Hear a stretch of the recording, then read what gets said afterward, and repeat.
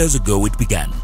The World Bank published a dossier that held Uganda as the most entrepreneurial nation in the world. According to the 2009 dossier, Uganda had the highest number of businesses started each year compared to the other nations of the world. However, those businesses breathed their last almost as soon as they started operation. Less than 2 out of every new businesses lived to celebrate their first anniversary.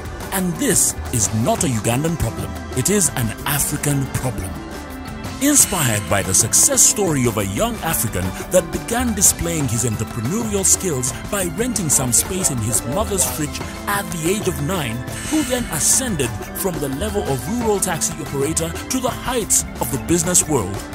If you cannot inspire yourself, a group of young, energetic Ugandans devised a tool to identify Africa's smartest talent.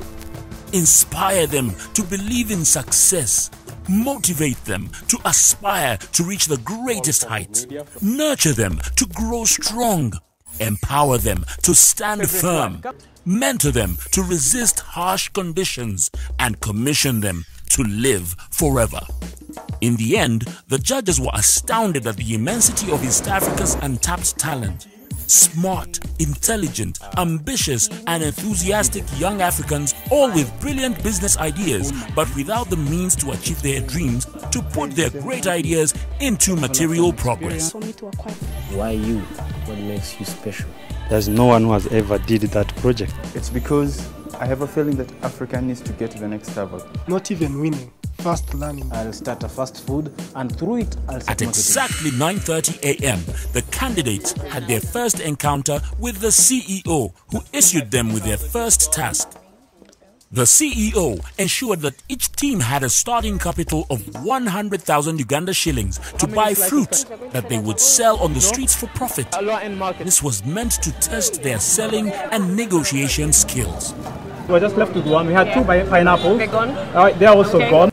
The results for all the three groups turned out better than expected. However, the least successful of the three groups faced the CEO's displeasure.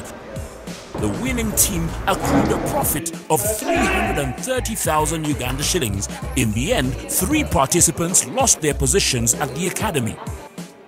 21 contestants went to Crown Beverages, where the CEO asked the marketing manager of Crown Beverages to issue the participants their task. Planning and execution was highly eventful.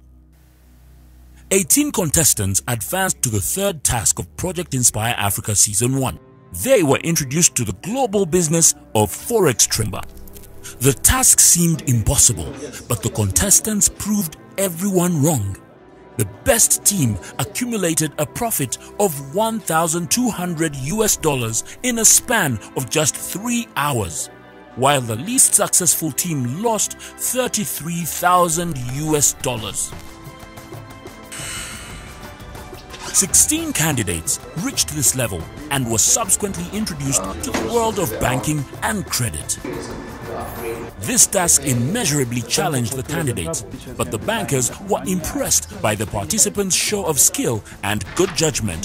With just 10 hours of execution time, 14 candidates found their way to the Republic of Rwanda, to which the contestants confessed was the neatest city they had seen so far.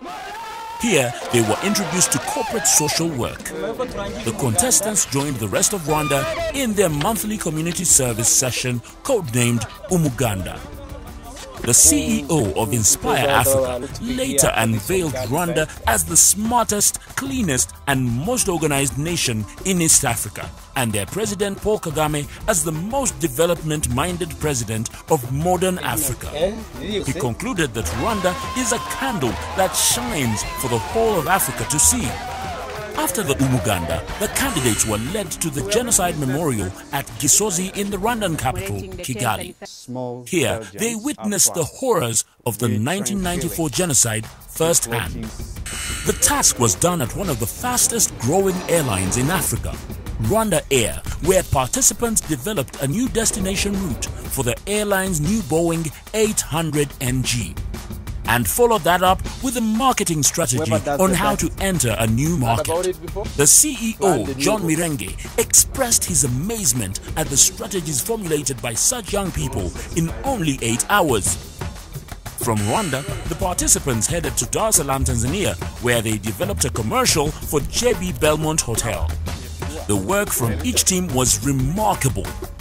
Later on, after putting in such hard work in the previous task, the participants were given a treat by the CEO.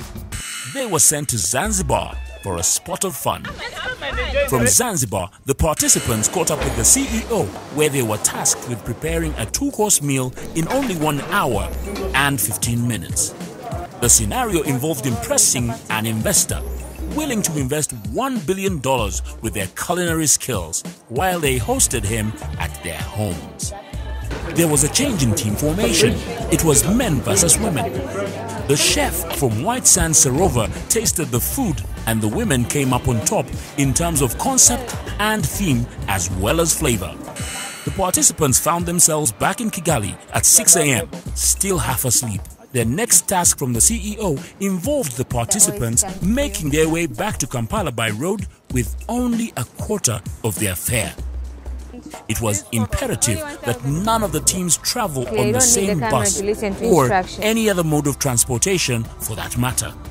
In order to get the remainder of their fare, they had to sell something.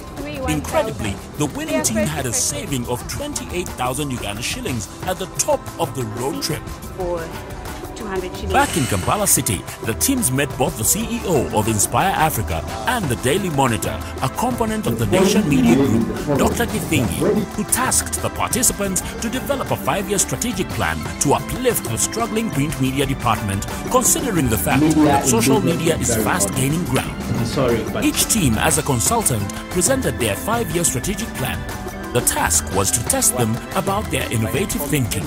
The 4 remaining contestants will organize a live business debate show on NTV Uganda, where over 100 top CEOs will attend to find a solution to the current ongoing business cancer, which is inflation. And thereafter, a grand finale will be held in Kigali City, where only one of them will win the $50,000 worth of business capital.